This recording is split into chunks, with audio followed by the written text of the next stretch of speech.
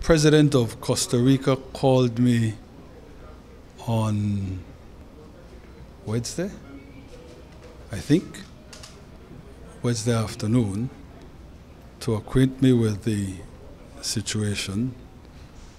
Said it was a humanitarian crisis and asked whether Belize would consider allowing the use of our facilities for transit purposes. Said he was asking me and he was asking Guatemala. As I understood it, the deal would be that however many we thought we could handle, if we agreed, would come, land at the PGIA in planes that the International Organization for Migration would pay for, would get on to buses that, is it International Organization for Migration or IOM yes, that they would also pay for. The Mexicans would give us an assurance that they would be immediately processed at the border with Chetumal and then allowed to enter into Mexico for purposes of transit, ultimately to the U.S. I said to him that as a matter of courtesy and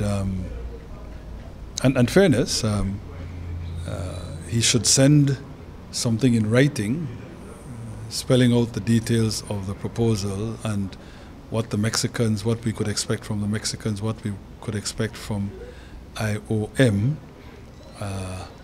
and that I would raise the matter in Cabinet on Tuesday after we got his paper and after we would have done some preliminary checking with the Mexicans, with the Cubans. I needed to know how the Cuban government feels about all this. I did ask him that and he did say, no, the Cubans give these people exit visas, so it's not a problem.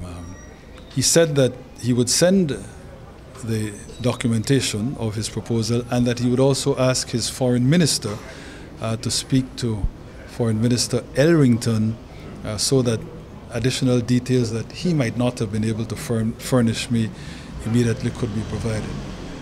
The Foreign Minister of Costa Rica has, as I understand it, indicated that he does has alerted Foreign Affairs that at some stage he will be seeking to get in touch with our Foreign Minister, but it has not yet happened. And I have not seen any documentation. Today is Friday. If there is nothing to take to Cabinet, that's going to be the end of it because that's the last Cabinet meeting for the year.